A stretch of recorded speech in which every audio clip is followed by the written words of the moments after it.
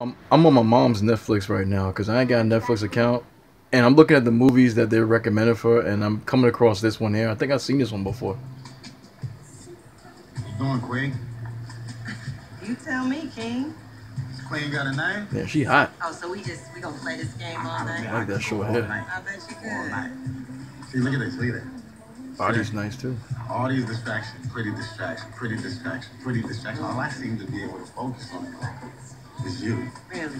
Yes. So let's make it through. I guess your name right. You leave with me right now. No That's questions. not gonna happen. Gina, how you doing? How do you know my name? Rollins, right? Billy, right? Okay, this is too weird for words. How do you know What my you saying? name and where You I'm saying I from? won? Did I get it?